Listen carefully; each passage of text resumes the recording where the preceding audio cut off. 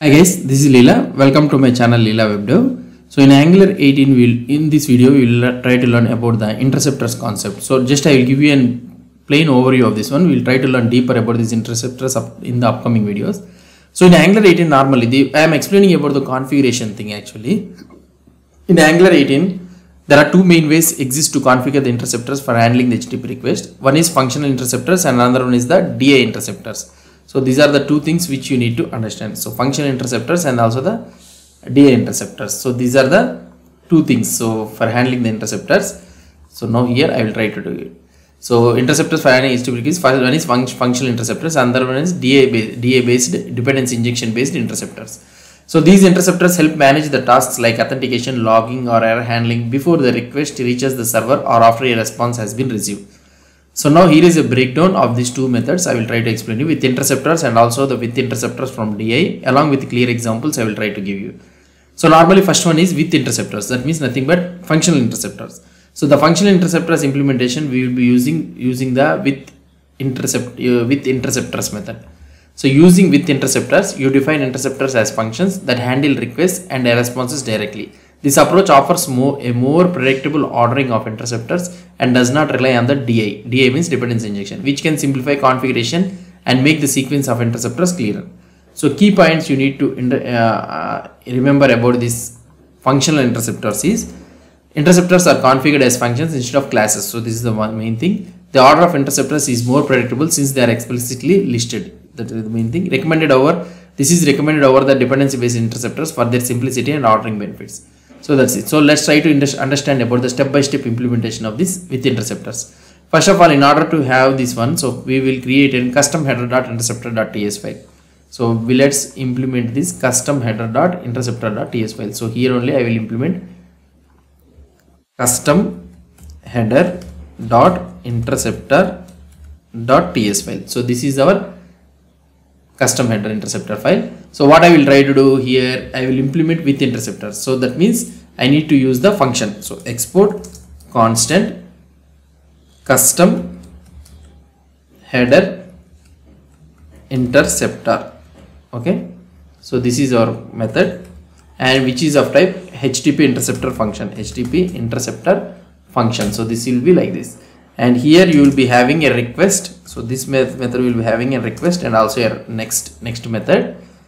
So you will be having these two methods, next method, and here this is the function which we will be trying to do it. And in this one, let's say that I want to modify the request. So modified request is equal to request.clone. I can use the clone method and you can set the headers here, set headers, and here you can set something like custom header Leela WebDev or something like this. So we will be sending our channel. So that's it. So now here I can return next of our modified request. That's it. So this is our custom interceptor. Now what we can do here, so we need to configure this interceptor in the Bootstrap application. So use with interceptors in the main application configuration to add the interceptor to the HTTP client. So let's go to the app main.ts file or otherwise app.config.ts file. So we'll be having in our app.config.ts file. So here we are having this provide HTTP client, right? So I will be removing this with fetch, and here I can use with interceptors. So this is the thing, and you need to provide array of this one.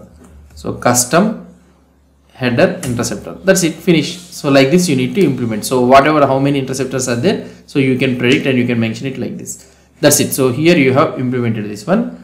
So now we need to create a just a component. So just we will use this app.component.ts file only, app.component.ts file. So in this one what I will try to do it is, so we have injected this one and here I will try to do the fetch data. So this one we are trying to make it, right? So response also we are able to get it. So now let's see whether we can able to get this request header or not. We are able to send this request header or not. We'll try to see. So in our network, let's go to the fetch exeger, and if I click on this one, so we are able to get the request, and here in our request address, if you try to observe carefully, so this is our request address, and here we are able to send our custom header. See this is how we will be sending. So custom header, a function adds a custom header go to the outgoing request. So provide HTTP client with interceptors means this method configures HTTP clients with our functional interceptor. So when the button is clicked, HTTP GET request is sent. The interceptor modifies this request by adding a custom header. So this is how you will be doing it. So the next method which I want to explain you is the DI-based interceptors. So let's try to understand about this DI-based interceptors. What is this DI-based dependency injection? The old method of implementation of this one. So here the with interceptors from DI method is an older style of configuring the interceptors through dependency injection. Here interceptors are provided as classes and managed through Angular's dependency injection system. While still supported, it is recommended to use the functional interceptors due to the predictability in their ordering. So the key concepts of this one is, so interceptor, so key concepts to be remembered in this one is, interceptors are registered as injectable classes. Order of interceptors can be harder to manage since DI based ordering, it depends on injection order, which can be less explicit. So let's try to understand about this implementation of this one. So one by one, how we can do it. So now in this example, we will try to set up a similar interceptor as a DI based thing. So I will try to use this one as a DI based. So this one I will try to convert this custom header based using a DI thing. So for this one, what we need to do? So here we need to remove this entire thing, or otherwise I will comment out this one all. So here at the bottom I will write export class custom header, export class custom header interceptor extends, implements HTTP interceptor. So like this we need to do it. So whenever you are, now this one should be injectable. So why? Because we need to have a dependency injection. So injectable. Now what we need to do? So here we need to have it. So whenever you are trying to use this custom interceptor, then you need to use the intercept method. Okay. So this takes the HTTP. You will get the HTTP request and also the next handler, and this one should result in observable of HTTP event. So fine.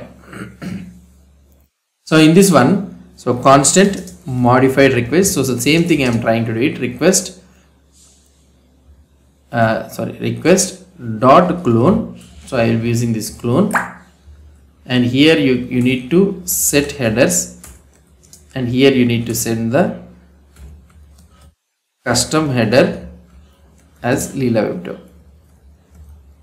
Okay, so this is the thing, and here when this one is all is finished, so what you need to do, in this one here in the ground, so here you need to return next dot handle of the modified request. You need to send it. That's it. So this is how you will be trying to do it in the dependency injection thing. So now in our bootstrap that one, so what you need to do it is, so in our app.config.ts file, so you need to remove this one all.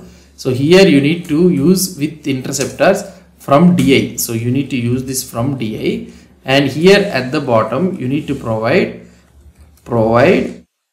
HTTP underscore interceptors, and here you need to provide the class, use class. So you need to include this one all, custom header interceptor, and also multi-true, so that it can be applied to the multiple things. So here that's it. So now you need to provide it like this. Now if you try to observe the same things and the same output, so now we have made the request, and here also we will be able to see the request headers, the custom you will be able to apply it. So where is this one? Yeah, here this is the custom header. So I will try to change the output so that you can able to see it clearly. So here I will write some data, and if I click on this fetch data, now we will try to see whether this DI is applied or not. This one, yeah, here you will be able to see. So this is how we will be using. So this is the how we will be using. So comparison of with interceptors and with interceptor from DI is, the type of interceptors which we are using is functional, and whereas from the DI is, it is a class based. So the ordering predictability is high, whereas the ordering predictability in the DI is moderate, and usage recommendation is recommended for the new projects and supported for the legacy compatibility, the DI thing, and functional in configuration with interceptors and DI based injectable classes. So in summary, what I want to tell you is, so when we which one is recommended? So here I would recommend with interceptors is recommended for new applications due to its predictability and simplicity in managing interceptor ordering, or with interceptor from DI continues to support the DI based class interceptors, useful in applications where this setup is already in place or when there is a preference for DI classes. The functional interceptors provide a clear, structured and predictable way to handle requests, making them the recommended choice in most cases. That's it guys about this interceptors concept. Hope you understood about this thing. If you have any doubts or any suggestions, please post the comments below to this video. And if you like this video, please do support me by subscribing to my channel. Thank you.